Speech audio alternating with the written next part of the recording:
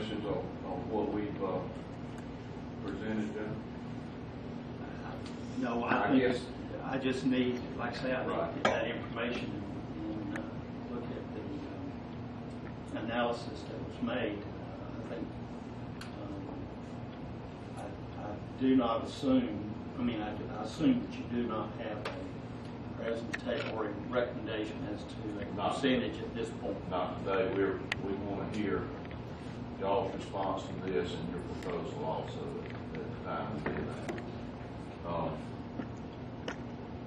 But I think we would like an exchange of budgets, and the county's budget is and has been on the website. I think we've made that information known to the cities. I think that the only y'all have ours. Do y'all have ours? we have all but We No, we got it. should say our That- way last night. Yeah. We got it. okay.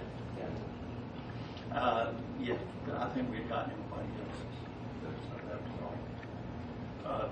So one point of clarification, I guess, that we did acknowledge that the purpose of the local option sales tax is for the rollback and is not to enhance the municipalities or political subdivisions, county or cities. Is that knowledge? I think the word used is enrich. So we acknowledge that it is not to enrich. And I think we agree it's for rollback and to provide services. It's for both, not to enrich any political subdivision. Well, that probably would be a clarification, but if it is, we believe it is completely for the rollback. That is in accordance with the statute. That's been the position as we stated previously.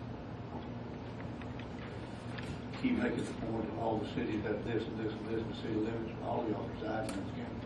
You're in the confines. I noticed one of the things, the medical side was pretty well skewed 92%. Probably 90% of that 92% is at the county hospital.